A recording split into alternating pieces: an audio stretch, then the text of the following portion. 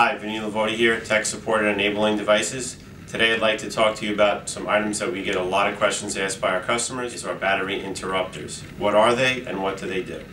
Today we're going to talk about two of our most popular battery interrupters. This is item number 640 for AA batteries and item 641 for C and D size batteries. Today I'm going to give you an overview on how to use these battery interrupters and what to look for when you're shopping for toys that you want to adapt yourself. We're also going to touch on our number 605 switch modifier, which you can utilize with the battery interrupters, and they will give you some nice added functions and features when you're adapting your own toys. Okay, let's get started. So we're going to start with our number 640 AA battery interrupter. I'll just show you real quick what the interrupter looks like. It's basically about a 6 or 8 inch connection wire. There's two copper discs on each side and they're wafered in the middle with a non-conductive material, and that's where your switch will come in. This is a standard 1/8 inch female mono input jack, which all the switches use today. So basically what a battery interrupter does is, in essence, what the name says, it actually interrupts power to the battery. And the way you re-enable that power is through the use of a switch, or capability or ability switch as they're called. So what I'm going to do is I'm going to show you a simple toy. This is a little fan. It has a simple on-off switch. I have two AA batteries in here already. Okay. One way to check when you're looking at a toy is if it has a simple on-off switch like this. Turn it on, the fan comes on, shut it off, the fan goes off.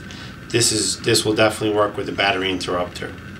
So what you want to do is open up your battery compartment, take out just one battery. You only need one interrupt per device or toy. And you're going to take this disc and you're going to put it between the spring in the battery case.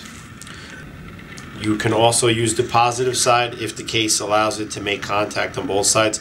Basically, whichever makes the best contact and the easiest to insert is what you're going to use, but 90% of the time it's going to be the back, the negative side. So I just slipped my disc in. This disc is actually sandwiched between the back, the negative side of the battery, and then your spring in the battery compartment. So it's the in-between, so it's basically interrupting the power between those two contact points. So you close your battery compartment. Now, on some devices and toys, you may not be able to close the battery compartment.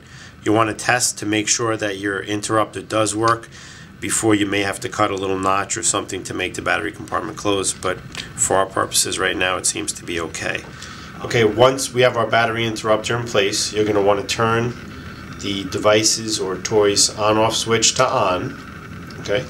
And then you're going to want to connect your switch to the interrupter jack.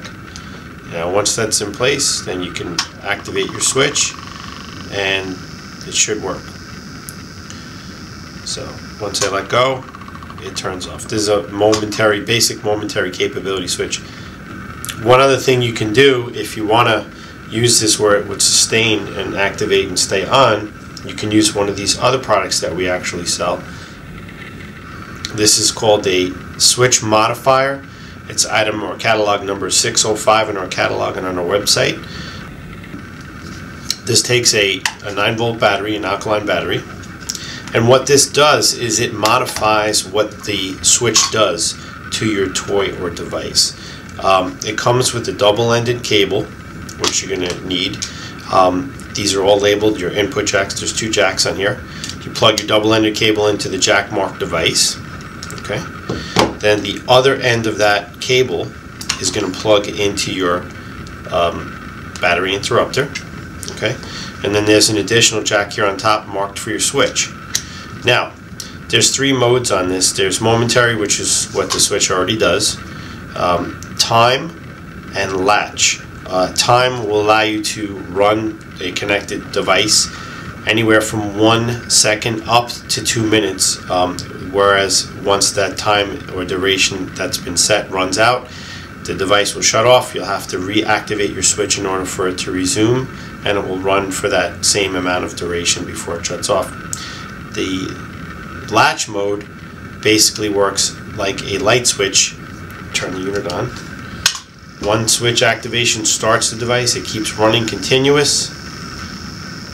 Hit the switch again, it shuts it off. Now this is great for radios, or could be great for fans or some other devices. I'll show you what the timer mode does. It's in timer mode now. It should only run for about 2 or 3 seconds before it shuts off. Hit the switch again,